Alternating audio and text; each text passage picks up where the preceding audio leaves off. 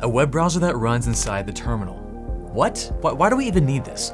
I don't know, but I want it. I want to try it right now. Because honestly, it sounds kind of awesome. Like, I don't have to leave my terminal. I'm already there. It'll block ads by default because it legit can't load them. I'm intrigued. Like, how do you scroll and how do you click links? I'm kind of excited to try that. And yeah, I haven't set this up, so we're setting this up together. You and me. Get your coffee ready. This is 5 Minute Friday.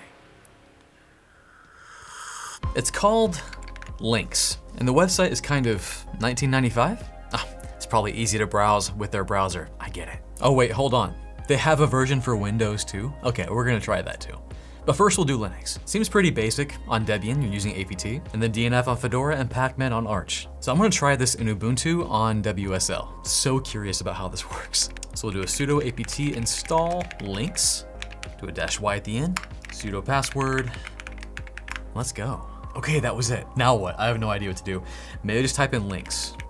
I'm using it. It's a fully featured World Wide Web browser. They do have a user guide. I'm gonna try and do this without the user guide. So we use the up and down arrow keys to move, right to follow a link, okay, and left to go back. That seems pretty simple. I can get down with that. Okay, so I guess, hold on, what do I do? Okay, I think I'm at the main screen. I'm gonna hit O for options. What are my options here?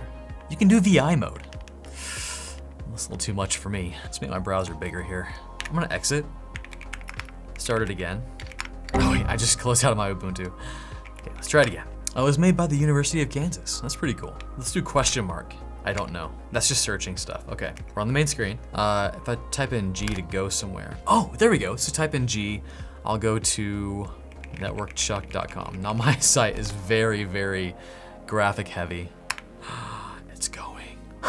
Oh my gosh. That's cool. All right, so I'm just gonna scroll down to, let's go to about, the right arrow. Yeah, it went to the About Me page, which I need to update. It's only got 2.8 million subscribers. I've got a lot more. All right, go to Academy now. It's saying, do I wanna accept a cookie? I'm just gonna put always. Oh man, this is so cool. I would not recommend going to academy.networkchuck.com with this because it's a video course website. So I think I've got the gist of this. Now how do I click on G again? Okay, so G will get you to another URL. Let's try going to info.acilearning.com/networkchuck.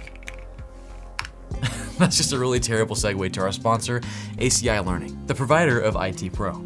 Okay, so this is pretty cool. Now real quick, you do save 30% off your first month or year with code CHUCK30. Now what is IT Pro? If you wanna get started in IT and learn things like, hey, what's a computer? All the way up to Linux and PowerShell and the cloud and hacking. You can do all that with IT Pro. You can start an entirely new career with IT Pro. They've got videos that won't bore you to tears. I'm gonna try and get logged in.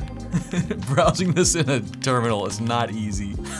I love the description of the fill-in text for photos. Happy man in suit using laptop. That could be you. I just wanna get logged in. Platform logins, choose my path. ACI on demand, and that's where it dies because as we'll talk about later, it doesn't load things really well when you have to use JavaScript and login forms or anything fancy. But seriously, here's IT Pro, the real website. Much prettier. And again, they've got everything you need to get started. Entry-level IT, get your A+ to Network Plus, Security Plus, CCNA, all the cloud certs. Yeah, pretty much all of them.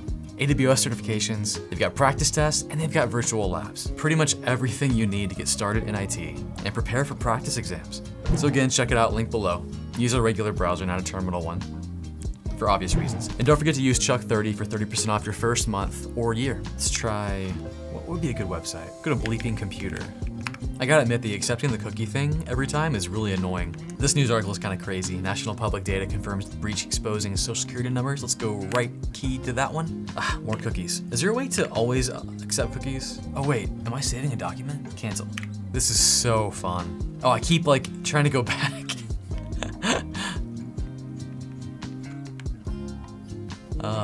And then I quit. Okay, that was so fun. Now I'm gonna jump back in there and see if I can just enable, oh, I feel so out of my element with this. I'm gonna go to options and see if I can always accept cookies. Accept all, okay, perfect. That'll make this so much better. And then, okay, so how do I get out and save? Oh, just right here. Accept, oh shoot, accept changes.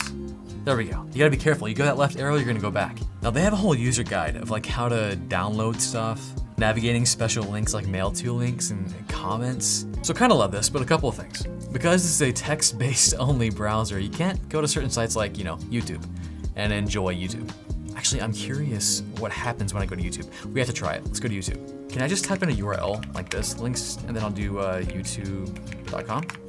Yes, it just does it. I thought I told you. Oh, GPS, that's cool. Okay, sure, yes. Okay, just accept all the cookies. Yeah, it hates this. So YouTube isn't gonna work great. And any site that requires any kind of JavaScript or special scripts to allow you to log in, like Gmail, it's not gonna do great with. But still, it's pretty fun. Let me know how you're gonna use this, or if you'll ever use this. If anything, it's just fun to try. Oh, and we forgot one thing. Can we install it on Windows? I don't know why I'd want to, because I've got WSL, but I'm curious. No, I'm not gonna mess with this. It's talking about Windows 7. I'm not doing that. That's too old for me. I'll stick with Linux. Anyways, that's a 5-Minute Friday. Fun little tool I found that could be fun for you. I'm not sure. I'll probably end up using it every once in a while. That's it. I'll catch you guys next time.